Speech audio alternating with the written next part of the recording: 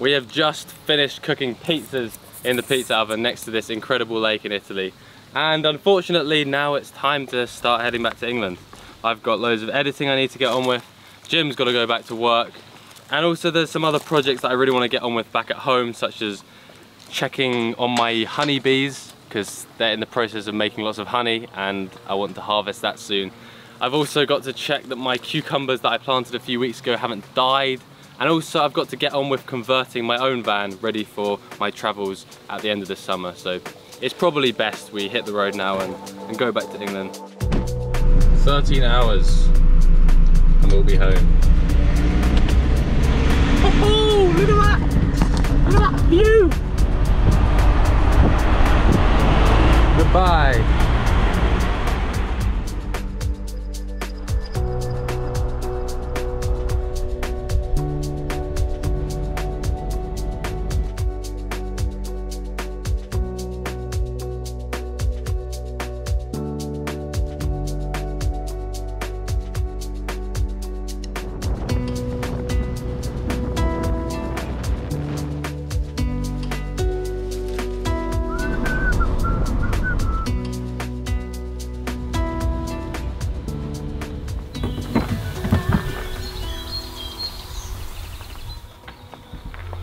Where are we, Jem? France. And where are we heading? Home. And when do we want to be there? Now.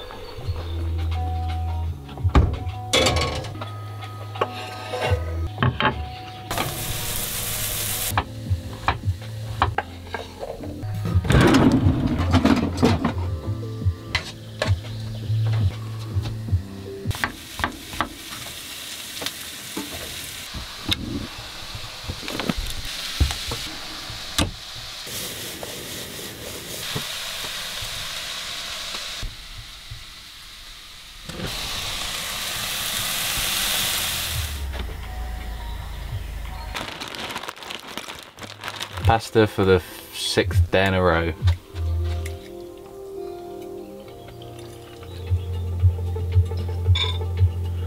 Oh, it's been a long trip. We're nearly home again.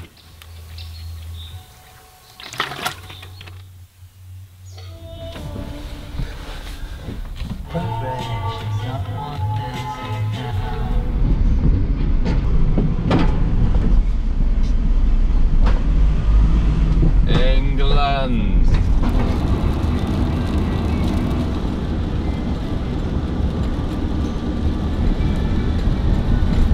Have you ever hit an animal? I think I hit a pheasant. Yeah. I hit a pheasant and it was like a ball. Feathers. Feathers. Yeah. And then you got out and picked it up and ate it for dinner. Yeah. I ran over a dead kangaroo. It was dead in the road and I thought I'd be able to straddle it with the car. I couldn't, so I ended up just like crunching over it. Oh. It was quite a big animal. Yeah. Much bigger than I thought it was. Wow, Jem. What have you done? What a week. Right, I guess I'll see you soon. Oh, home sweet home. Ah.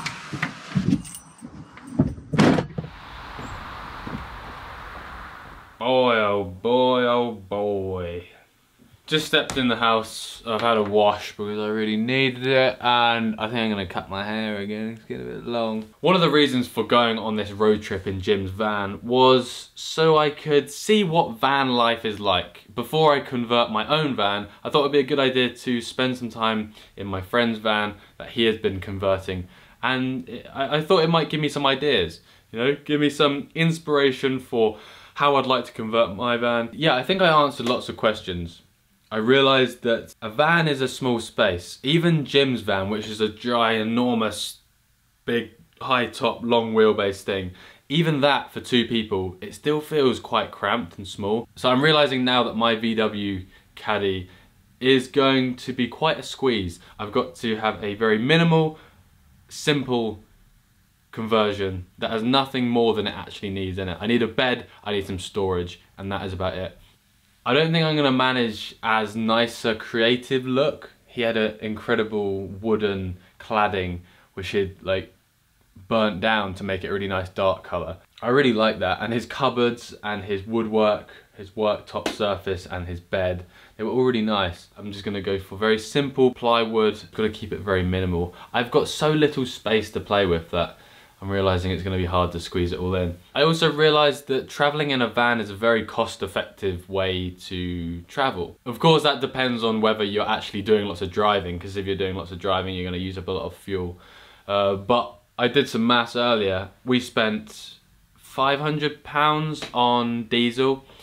If we were to have got accommodation every night, we would have spent a whole lot more. So actually being able to live in the vehicle and sleep in it and use it as like a home for the trip, it saved us a lot of money. So it was a very worthwhile trip, so much fun visiting loads of different places, loads of different countries, and seeing some incredible scenery. But what next? Well, I have got to get on with converting my van. I need to get it finished by the end of the summer because I've got another European road trip that I want to do.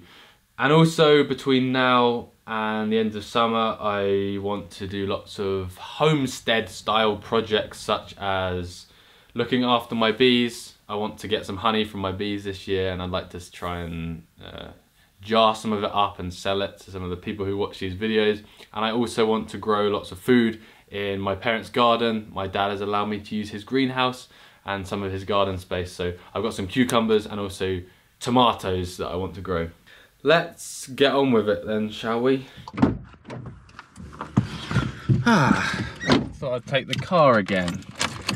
Now my plan for the car is to I should really try and finish the camper conversion of this little car. I've turned it into a proper weekend short stay car camper. So my plan is I'm gonna finish converting the car.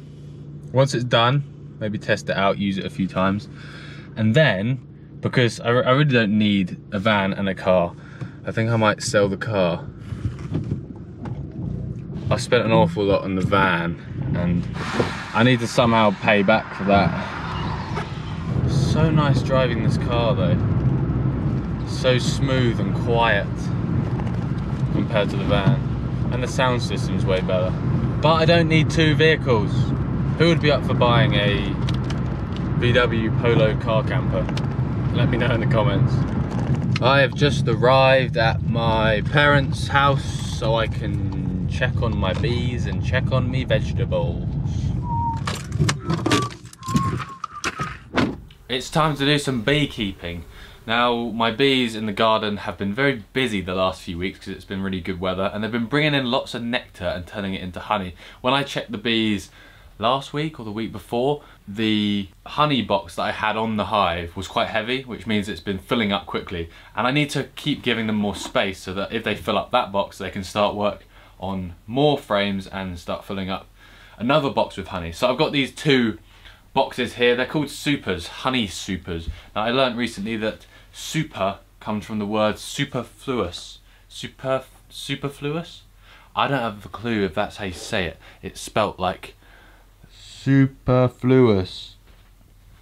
And it means unnecessary. The super, which goes on top of the box on the bottom, is where the bees store honey which they don't really need. They store unnecessary honey, which is extra honey that I can take off as a beekeeper. But I've got these two boxes, and you don't just put the boxes on top, you need to make frames which then slot into the box, and then the bees draw out the comb on the frames and then store the honey in it. In this box is just an assortment of pieces of wood. It's like IKEA flat pack furniture. It's just bits of wood, and also this, which is, it's called wax foundation. These go in the frames, and then the bees draw their comb from this wax. So it's like giving the bees a head start. So I'm going to get to work and use a hammer and some nails to put together these frames.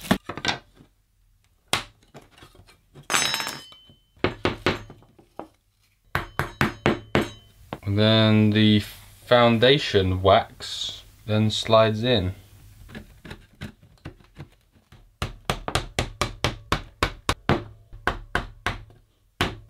There is a honey super frame. What the bees will do is they will use this wax foundation to draw out cells, and then they will store the nectar in there, which will then turn into honey. I've basically just got to do 23 or 24 of these, fill up those 2 boxes, and then we can put them on the beehives.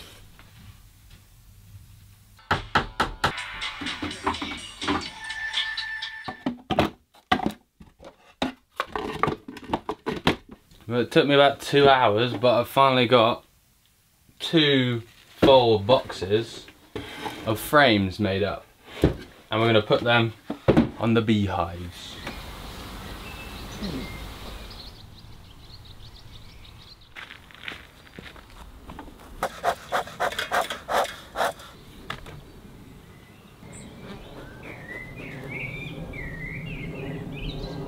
So that box there, that's the first super that I put on last week, and they've already done so much work and they've drawn out loads of the comb, so I'm going to put another one on.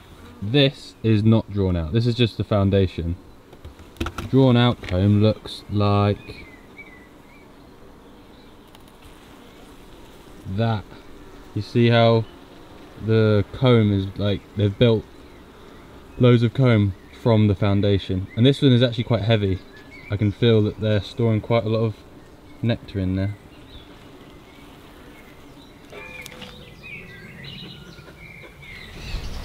Keep this hive green. The hive is growing.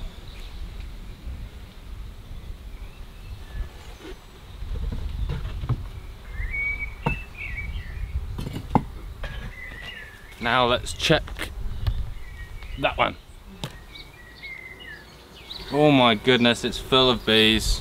And from what I've learned, you want to give them space before they actually need more space. You don't want them to ever be in too small of a hive, otherwise they will try and swarm again. I want to see what one of these frames looks like. Oh wow. Wow, look at all that honey. I think they're storing pollen up there as well. That sort of coloured stuff near the bottom of the frame. But yeah, that is incredible. Wow, so heavy. So we're gonna give this hive another box as well.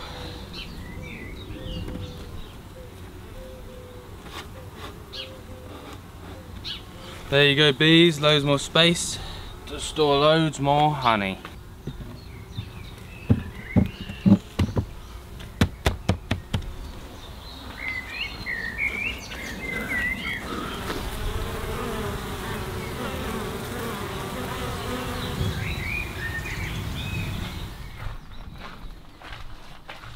Cucumbers just grow ridiculously fast. I grew them last year and I ended up with like kilograms and kilograms of them.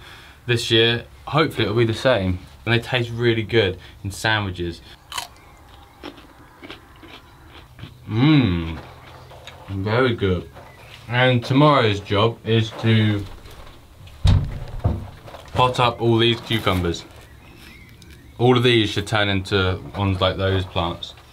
And as you can see, they're kind of going a bit yellow, and that's because they have really grown out of the size of their pot.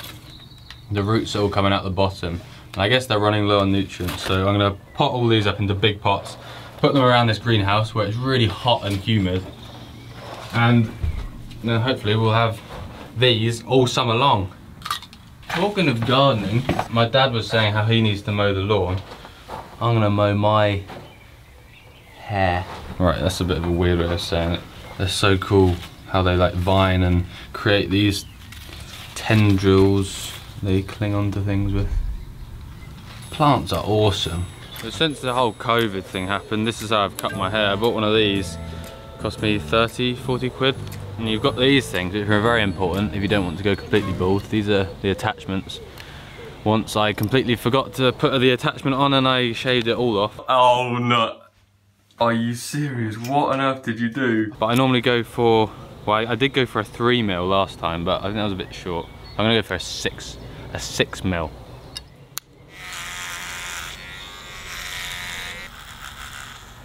I know it doesn't look very eloquent or controlled, but it does the job. You've got to use my camera screen as a mirror. That's your sort of guess. Nice. Quite a few people have been saying, when will you have honey to sell? Well, it says here in the section of this book about harvesting honey, capped honey is said to be ripe. So capped means that it's capped over with those wax cappings that you saw. So some of the honey in my hive was ripe. And what it means by ripe is having a moisture level of around 18%. If the moisture content is too high, then it says here naturally occurring sugar tolerant yeasts will start off fermentation. So it'll basically go off. So the answer to people asking when can you buy some of my honey, I don't know, maybe it could be only a month away. It looks like it's getting close. Something I need to learn before I give away or sell any of my honey is how to extract the honey. So that's basically how you get the honey off of the frames and into jars. And that's what I'm going to read about now. I'm off to the pub to see a friend, and I'll catch you tomorrow.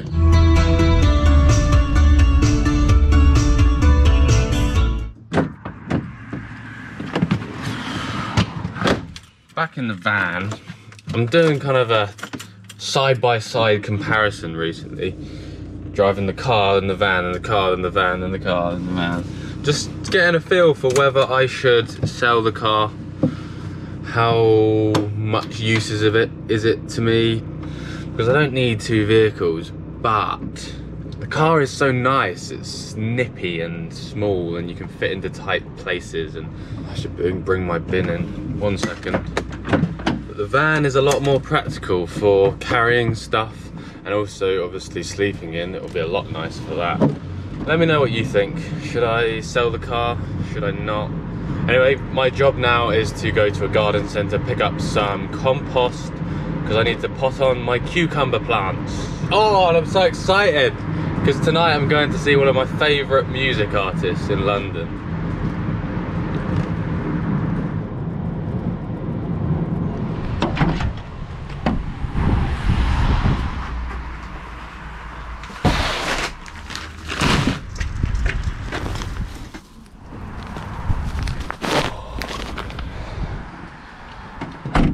I've got these baby cucumber plants which are looking a little bit sad and yellow because they're probably running out of nutrients, and I'm going to put them in these big pots. I'd like them all to be as big as this bottom one, but I don't have any others. Nice big pot full of fresh nutrient filled compost, and hopefully these cucumbers will grow into big plants.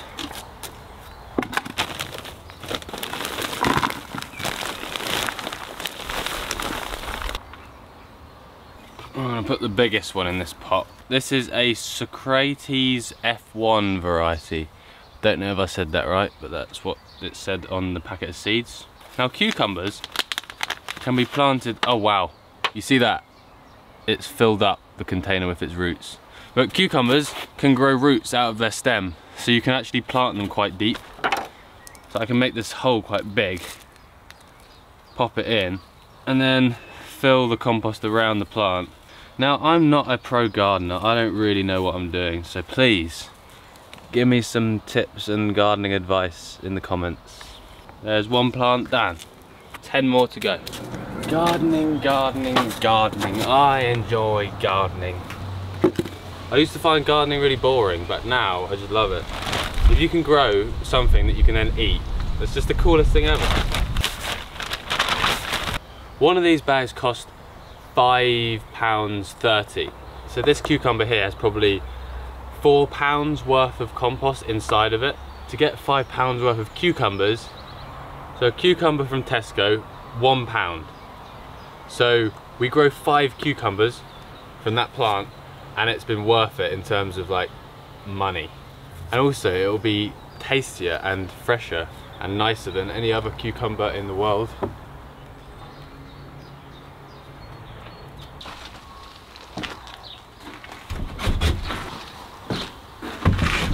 All the cucumber plants are gonna go in this greenhouse because cucumbers like it really humid and warm, and in here it's like a rainforest. Right, we need to water everything. The plants need water.